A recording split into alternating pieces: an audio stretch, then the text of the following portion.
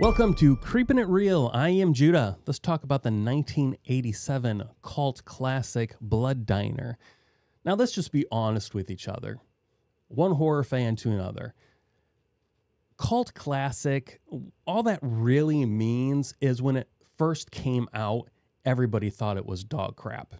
But then, after a long enough time, the few weirdos that did like the movie found each other.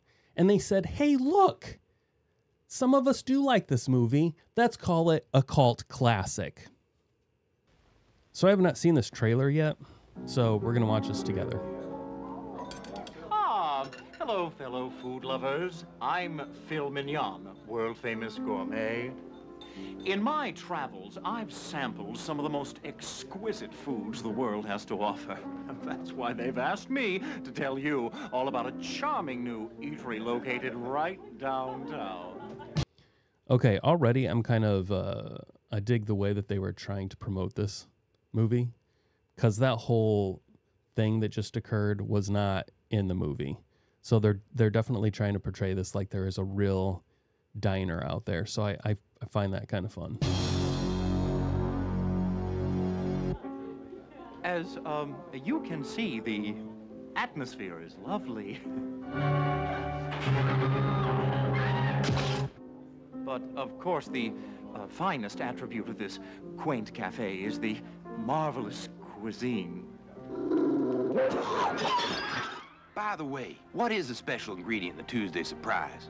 Well, if I told you that, it wouldn't be a surprise anymore, would it? They're, mouth-watering specialties. Will have you, as they say, licking your lips. Only the freshest natural ingredients are selected. The first ingredients we need are 2 stomachs from a couple of tramps. For use in their carefully guarded recipes. I'd give my right arm for that secret recipe. Yes, the chef puts a bit of him. I did want to mention that there's definitely a bit of a Plankton and Mr. Crab kind of a thing going on in this movie. It's like a subplot. This guy would essentially be Plankton, and the brain in the jar would be Mr. Crab. There's definitely a little bit of this going on. It was kind of funny. Give my right arm for that secret recipe. Yes, the chef puts a bit of himself into every succulent dish. Oh, and he's always pleased to serve you to your friends. Shouldn't that be serve you and your friends? No. Your gracious hostess will direct you to your table, where you will dine as if there's no tomorrow.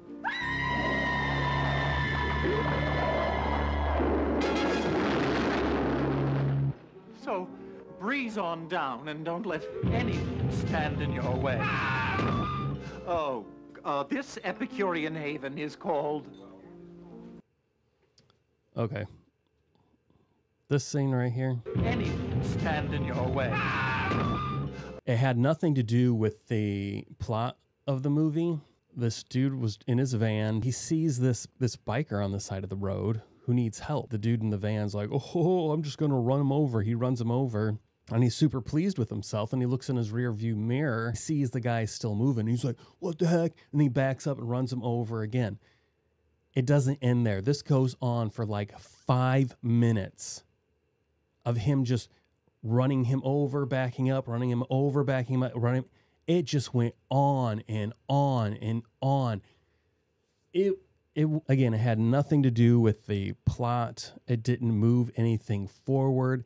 It was just some weird bit to throw in this movie. Finish up this trailer. Oh, this Epicurean haven is called Blood Diner.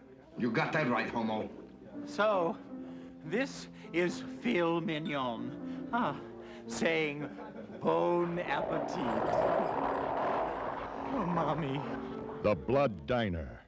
First. Let me give you the synopsis here. This is from IMDb. This says the storyline. 2 cannibals / health food diner owners, which that was so weird to me. And I'm not sure if the writer and the director just thought it was really hilarious, the idea of somebody being a cannibal, but the restaurant that they owned being vegetarian. But they were sneaking the people that they killed into the vegetarian food. And then you got all these vegetarians coming and eating this food and like, wow, this is good stuff. What's the secret ingredients? It's people. 2 cannibals, health food diner owners, are on a wacky quest to restore life to the 5 million year old goddess Shatar, aided by their uncle's brain and penis. Now, I definitely saw a brain in this movie. I'm a little taken aback by this whole penis comment. Not to say that penises were not discussed in the movie, because they were, but that's a little weird.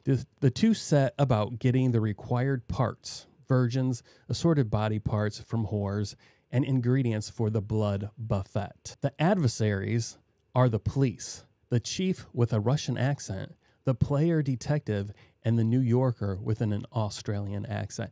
I wanted to talk about this New Yorker. I don't know. Her acting was not great at all. When I was watching it, I definitely felt that her acting was on par with mine. I've, been part of a few sketches and so forth that we videotaped, and I am not an actor. I'm just there. It's like, well, Judah's here. Let's get him to do it. I don't act. I literally just memorize the lines and I just speak them. And that's exactly how this woman delivered her lines. Occasionally she tried to act or emote, but it usually just came off that somebody was off screen holding some cards for her to read. And I felt bad, but it added to the silliness of this movie. So I guess nothing was really lost. It was on par with the rest of the acting, which was horrible. This was directed by Jackie Kong. This is Jackie. Obviously a female. She's 67 years old right now, so she was quite young when this movie came out. I think it was her second movie. From what I found online, I think the budget was $330,000. I was not able to find anywhere what the gross was. And like I alluded to at the beginning, it was not well received when it was first released. But then once all the weirdos found each other that liked this movie, then they tagged it with a cult classic. This is how Wikipedia describes its reception.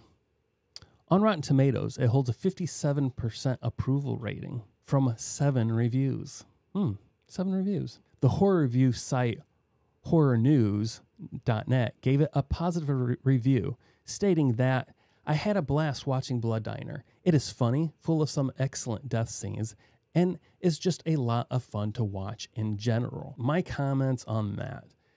This movie actually is on par for me with Terrifier.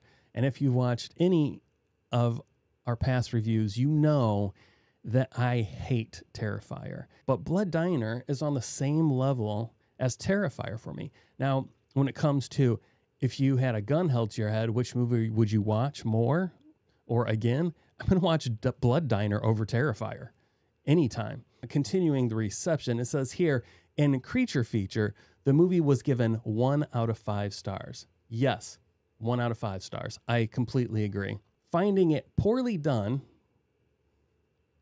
on purpose,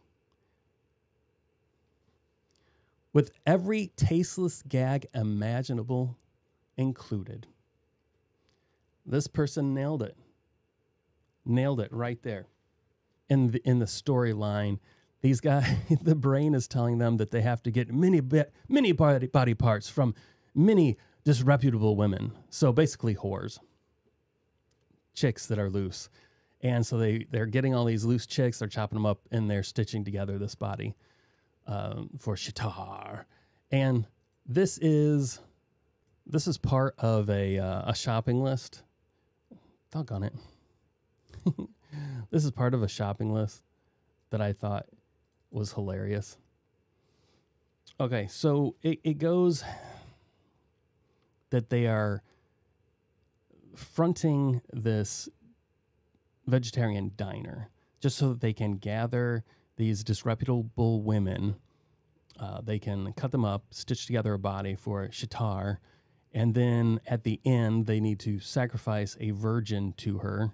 She must eat this virgin, and at the same time, they have to have this blood feast going on, which is essentially having a large group of people being cannibals and eating people, as you know a cannibal is. So they somehow connive together this whole party, and they're feeding people. They pass it off as like they're getting drugs, but really what it is it's something that makes you hungry. And so these people are getting super hungry, and they have this big stew there that's obviously got, people as the main ingredient. So these people are digging into this stew. They're trying to sacrifice this chick. The Shatar comes and is revived. She's there in this body that they stitched together. Then the police show up. All hell breaks loose. People are turning into zombies. I'm not really sure how that occurred. Everybody's getting torn apart. People are getting shot. I mean, it's absurd. The absurdity of it. The virgin girl gets saved at the last minute. This movie was not for me. And I mentioned in the children review how I'm not into slashers, animal horror, or bad kid horror. I forgot that there was another subgenre that I'm just not into. And I put it in the same category as slasher, and that is cannibal horror. Cannibal horror doesn't do it for me. And this was definitely a campy slasher cannibal horror movie. The violence was super over the top.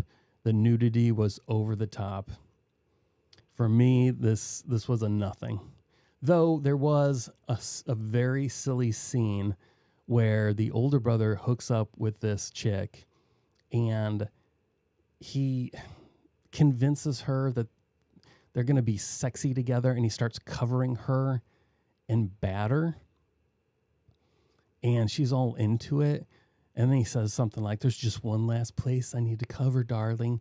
And he pours batter on her head and then dips her head in a deep fryer, which is horrifying because that would be a horrible thing to experience.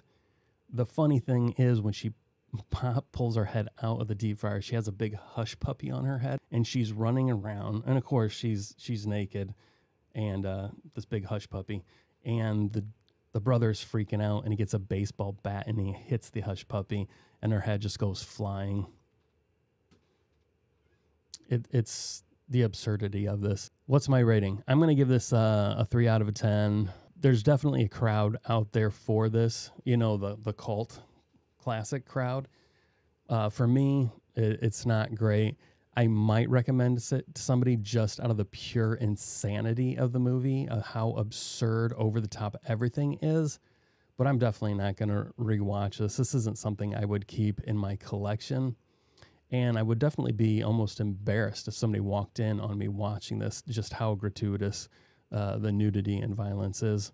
Obviously, there's people out there who love this movie. I would like for you to reach out and give me your thoughts, give me your opinions, tell me that I'm a bum because I don't like your cult classic, and that's fine. We can still be friends because I like movies that other people don't like either. If you got suggestions on something that I should watch, leave a comment. Please like and subscribe. I appreciate it. Have a good day. It's Creepin' It Real.